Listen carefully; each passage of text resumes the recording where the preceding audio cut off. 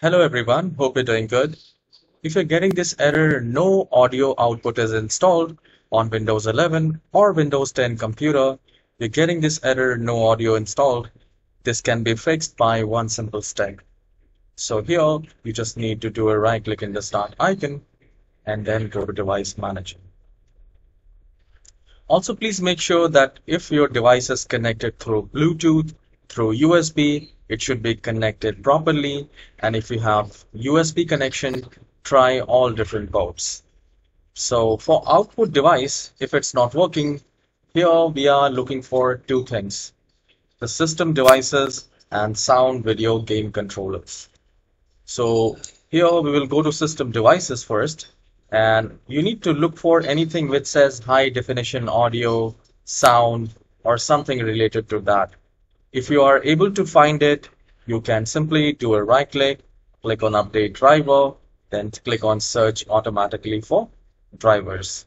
And if it says the best driver is already installed, then just do a right click again, click on update driver, and instead of clicking on search automatically, select browse my computer for drivers. So we will click on that, and here you need to select let me pick from a list available. So I'll click on that, and here you need to select hands-free or whatever is there. Select one by one, see which works for you. There might be possibility that upper one works or the lower one. So if you have two or three, try all the options, click on next, and if that doesn't work, come back here and do the same thing for the next one and see if that works for you. If that doesn't, just minimize the system devices, go to sound, video, and game controllers. So here, I would recommend to do this one first, sound, video, game controllers. And here, look for Realtek or any other audio driver which you have. So I can see I have the main driver for the sound is Realtek. So I'll just do a right click and I'll click on update, click on search automatically for drivers. And if that doesn't work, if it says already installed, then click on update driver, browse my computer, let me pick, and here select your Realtek high definition audio, click on next and see if that works for you. If you have two or three options, try all the options one by one, and it should work. And if you are unable to find this Realtek high definition, you can also download it from Intel website.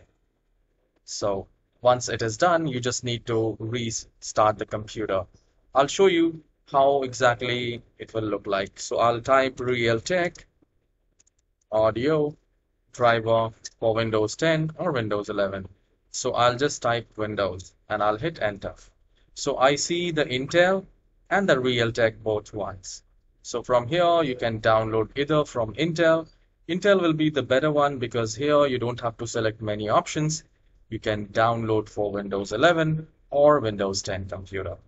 So it says 239 MB. You can download from only Intel or the Realtek website. So these are the only two websites which I would recommend to visit and download your audio driver. And I hope